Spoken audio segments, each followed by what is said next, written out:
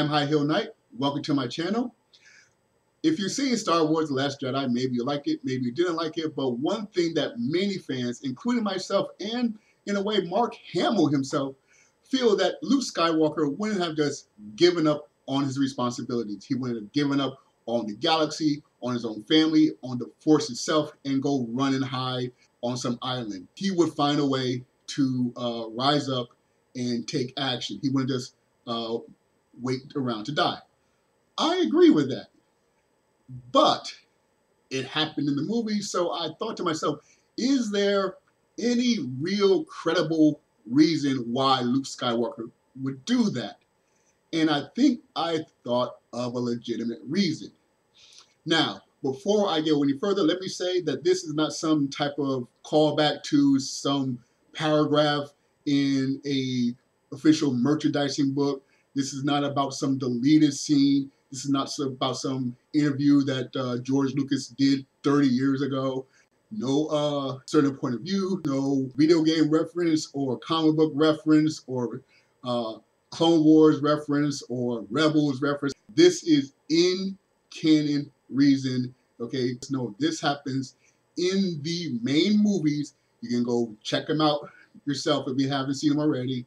I think I found a legit reason why it happened. And if you paid attention to the title of this video and the thumbnail of this video, then you'll probably see where I'm going. So, everyone fondly remembers that Luke Skywalker is the son of Darth Vader, but many people have overlooked that Luke Skywalker is also the son of Padme Amidala. And how did Padme Amidala die? She died in childbirth. And even though the medical droid actually says there's nothing wrong with her medically, she dies because she's lost the will to live. Now, that movie came out over 15 years ago. I didn't accept that reasoning then.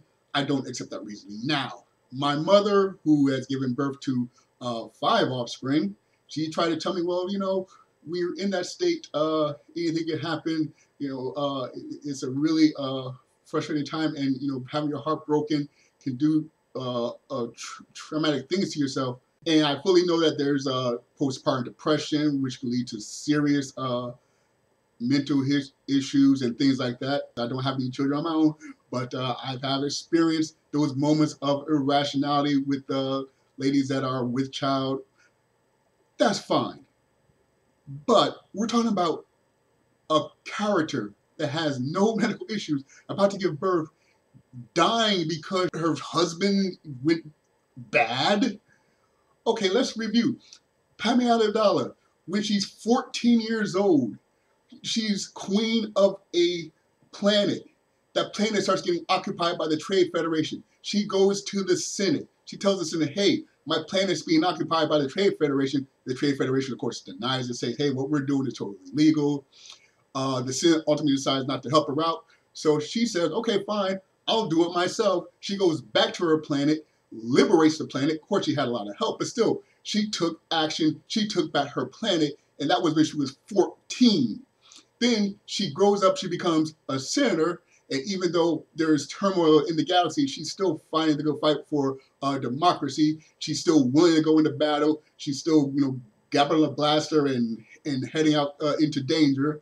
So she spent a lifetime being capable as a political leader. She's being capable as a leader on multiple battlefield fronts, and she's about to be a mother. The most, you know, most important thing you can do in life is, you know, bring forth offspring and care for those offspring, and she's just going to give up because, you know, her husband had a really bad day. He's gone to the dark side. I mean, think about it. Remember, she was dying. He's like, oh, there's still good in him.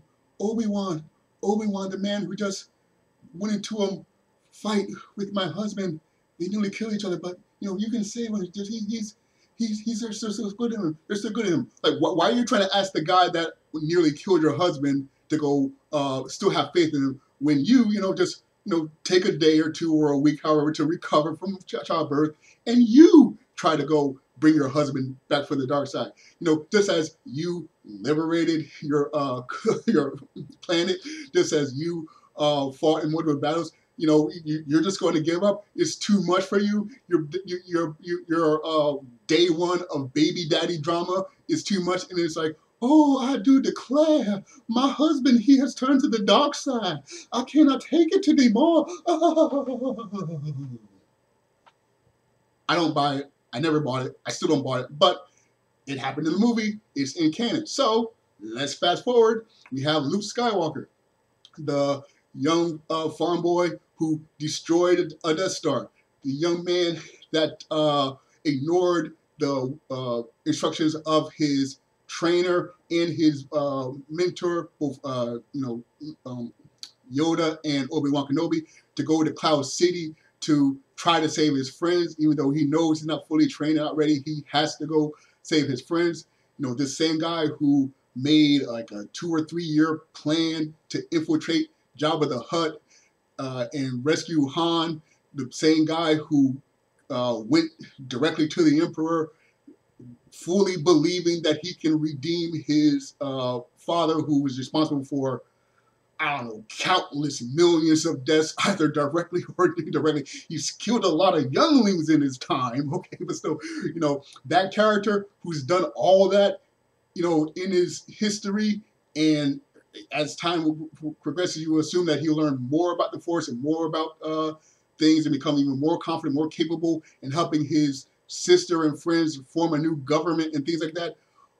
Oh, his nephew, you know, he had a really bad altercation with his nephew one night.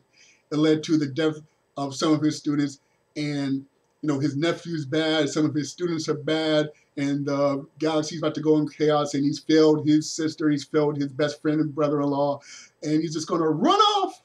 You know, he's not, oh, it's too much for me, I must die now. But still, it's like, oh, shucks, I can't do anymore. I'll give up. I'm just going to run away to this island, and I'll just wait and die, and I'll, you know, drink my daily green alien milk and things like that until I eventually die. You know, even though he gave a map to where he can be found.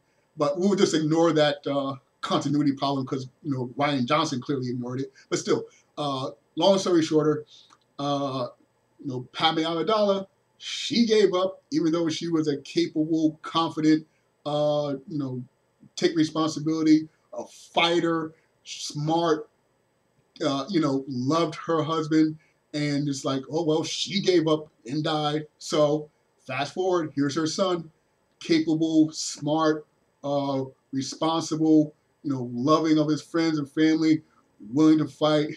Oh, chips got down, all had a really bad night.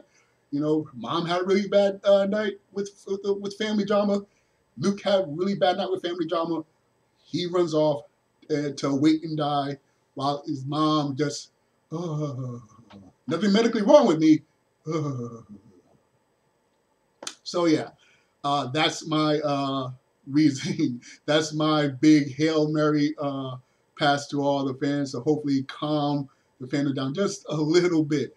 Yeah, that's a legitimate in canon reason why Luke Skywalker, the ultimate hero of the galaxy, turned tail and ran away to some island. His mom gave up, despite being a capable warrior and leader. Luke gave up, despite being a capable warrior and leader. Okay, thank you very much for watching. I greatly appreciate it. Please like, share, and subscribe, or dislike, share, and subscribe.